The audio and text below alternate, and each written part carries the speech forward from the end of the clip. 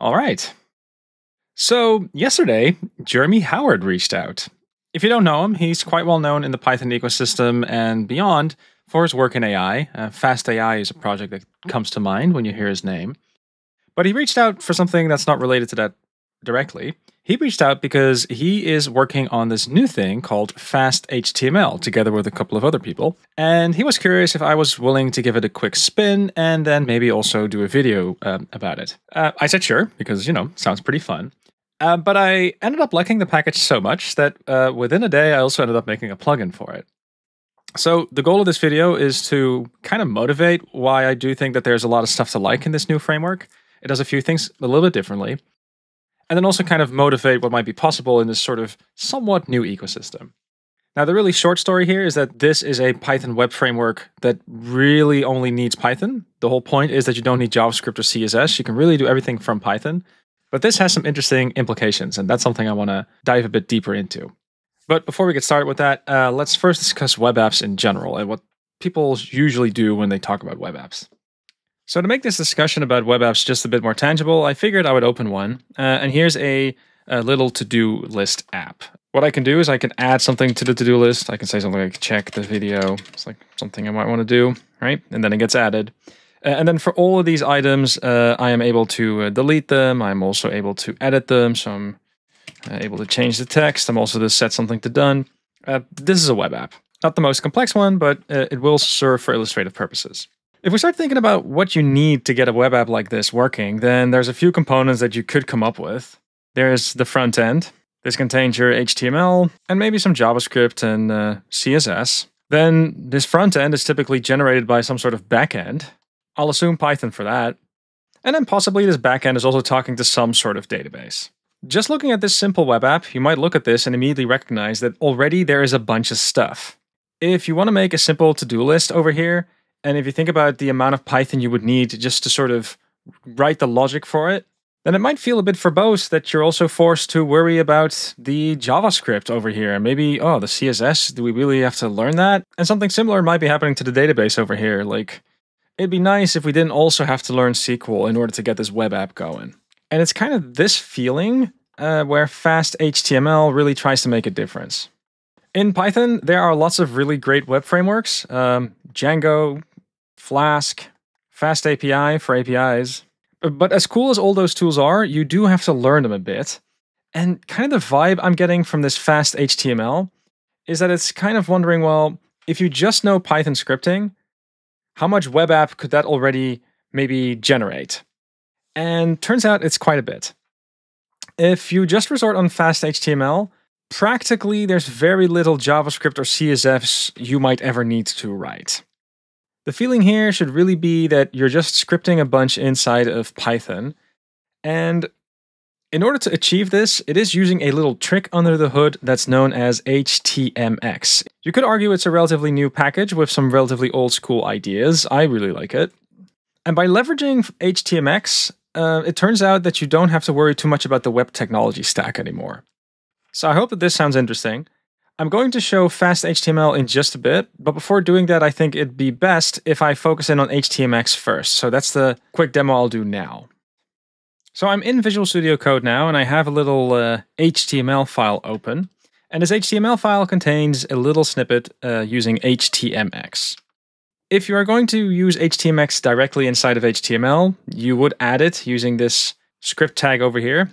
That is going to load some JavaScript on your behalf with the goal that you're not going to be writing JavaScript going forward. But then how does it work? Well, HTMX works by giving you these extra tags that you can use from HTML. And let's just read what it says here. There's a button that reads increment, and it reads post, and then it points me to a path. Then there's a target, and it tells me that I need to swap something.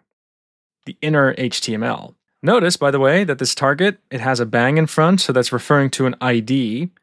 To be precise, it is referring to this span over here. And the way you should really read this is that if someone clicks this button, then it's going to send an event to a URL. In this case, it's going to be localhost/increment. So to draw that up, the front end When there's a click, it is going to send a message to the backend at the /increment URL, and then it is going to send some HTML back that can go ahead and replace some HTML on the page, and to be specific, it's going to replace this counter ID, which in the end is referring to the span that's mentioned. Hopefully this is enough context to help get the ball rolling, but the easiest way to show that this works is to actually just show you. So what I've got right here is a little Flask app, nothing special. It has this index URL that's going to render the template that I just showed you, which I've got inline over here. And then I've got this other route over here, which is the increment route that I mentioned before. And that is keeping track of a counter. And this can return some text that can update the front end. And again, just to show that this works, I can hit this button that is going to call increment, which is this route that is going to return me some text. And again, if I were to look at the target, it is going to just replace the text that is inside of this span over here. It's going to swap the inner HTML. So every time I hit this, the backend gets pulled, but I'm able to update the front end, and that's kind of the important bit here, without doing anything with JavaScript. It is really just the backend generating HTML and the front end just knowing where to put that HTML on the page. And kind of the cool thing here is that I don't have to worry about JavaScript components or anything like that. I can really just generate whatever HTML I like using the programming language that I like, which in this case is Python. So as long as you can generate the text that represents the HTML that you want to generate, you're good. And that's a really neat thing that HTMX brings to the table. There's a lot of web apps that really don't need JavaScript anymore just because they can do this all over the place. And at this point, you can wonder, well, what does FastHTML then offer? Well, in a lot of ways, it is similar to the Flask app that you just saw, but there are a few interesting differences. Just like Flask, you still get the app-get thing, and just like Flask, you still define a function under the decorator that returns something. But instead of sending a string back, what you get here are proper Python objects that represent HTML elements or properties of a web page. So you can see that there's this main part of the page that I have on my home URL here. There's an h1 called count demo. We can also see that there's a paragraph tag, and we see the same button that we did before. Again, you can see that we are posting to an increment URL. We have the identifier. This identifier, again, is pointing to what we see over here. This bang represents an ID, so that's something we can write in code now as well. But really, it's pretty much the same app, but just a little bit more Pythonic. We don't have to worry about Jinja templates anymore, and there is a bit of benefit to having proper objects, if only for the typos. Another thing that's kind of interesting is we have this serve function call down below here, and note that all these components, they're being loaded because we're importing all the common stuff from FastHTML in one go with this import statement. But because there's this little serve thing at the bottom there, I should be able to just call Python, name of the file. This now runs, and I should be able to now point my browser inside of VS Code to that URL. And lo and behold, same demo, but all of this is now written in Python. And it's here where I do think the fun really, really starts. Because I can do a whole lot in Python. There's lots of stuff that I can do from a Jupyter notebook, and when I have a function that just kind of works, I can kind of move that in.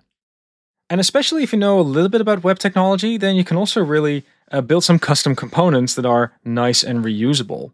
So the first thing I figured I might try and do is see if I could get Matplotlib to work in an interface like this, and turned out that's actually not the hardest thing. So I'll show you the demo first now before diving into the code. It's very similar to what we had before, but again, I have this increment button. It's just that if I keep on clicking it now, then I have a Matplotlib chart that just kind of updates. There's also, again, this count that updates, but it's this chart that I think is kind of neat to have around, because I do a bunch of data stuff. I do a bunch of Matplotlib. The way that this whole thing works, by the way, is I have this generate chart function. Inside of that, I have this Matplotlib call that you would have as you would normally. But then after that, I'm doing this neat little trick where The image itself is captured into a buffer. That buffer is then translated into base64 encoding, and that is something I can put into an image tag. In this particular case, I'm definitely reusing some of my web knowledge, but the really cool thing here is that I just have this one function that can do a whole bunch on my behalf. And the update loop that we had is pretty much the same. There's still this increment over here. It's just that right now, every time that I'm clicking the button, I'm also adding some random data to a list that just gets plotted kind of nicely. So that demo was pretty cool, but I figured why stop there? Because there are also other input elements that we can add. Again, as long as there is an HTML element for it, there will also be an opportunity for us to have a Python object for it. So what I did here is I added a input tag that represents this slider. Note, another thing that you can also do, by the way, here is you can also just set the style on some of these elements, and I can refresh here. So I can still do a little bit of CSS and JavaScript if I really wanted to. But something that I thought was particularly cool is, again, I can add an element here from Python. And again, I can add these HTMX triggers telling it where to update and how to update. And now I don't just have a button to press, I also have a slider that I can go ahead and move. And that can also just update this Matplotlib chart. The reason why I think that that's so valuable is because suddenly a lot of that Streamlit Gradio web app stuff that you might have been using before, which by the way, those are cool projects, but it has always kind of felt that Gradio and Streamlit are in their own little walled gardens, if you will. And it makes sense because they have custom components, but sometimes you want to be able to fully customize something from Python and have just a normal web app. And it does feel, if we have sliders at our disposal, for example, that we can actually totally get there. And that's a really cool feeling. So this is really just a super high overview, and I've really only been scratching the surface here. I just hope that this is enough context to sort of help explain where all these components come from. But I do want to move towards a somewhat grand finale, because I do think that here is where stuff can really start getting interesting. Because it was relatively easy for me to make this generate chart function because I was relatively well versed in web technology beforehand. I do a bunch of JavaScript in my spare time. But I can imagine that if you're somewhat new to web tech, but you really got a great idea for a web app, that then maybe you don't want to be bothered with stuff like this. Like if you're a great Matplotlib user, maybe you didn't know about this base64 trick. I mean, I'm not going to blame you if that's the case. But one thing I figured might be cool, just as an upgrade, maybe we should also consider plugins for this ecosystem. I have built one called FH_Matplotlib. FH stands for FastHTML. And this plugin really only has one function, Matplotlib to FastHTML. What you can do is you can add a decorator to a function that does something with Matplotlib. And then this decorator is going to make sure that what comes out of this function is a proper image tag that you can just go ahead and pass on to FastHTML. You can actually see that this function over here is also being used internally over here. And again, just to show that this works, I can increment, click, click, click, click. I can move the slider around.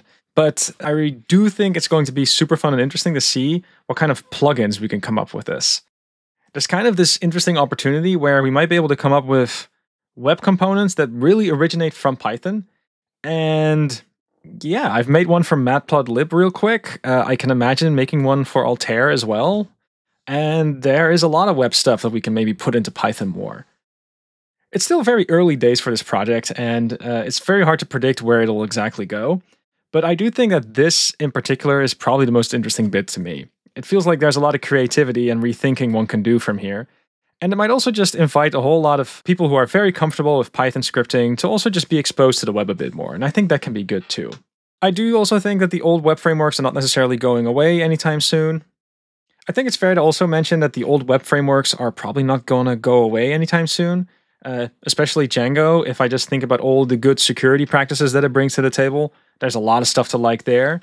And I also think if you're going to do anything with like user data, then you got to take that very serious. So maybe not immediately port everything into this ecosystem just yet. I do honestly think there's something really cool about being able to do stuff like this. Something about web components that can originate from Python. That does sound super duper cool. So I hope you enjoyed this little intro. I really only scratched the surface here. I might revisit it sometime later. But I do hope that this little demo over here The fact that we can really consider some of these plugins, I do hope that that got you excited. So go out there, check out the project, and Jeremy, thanks for giving me a quick preview. This is really fun to play with.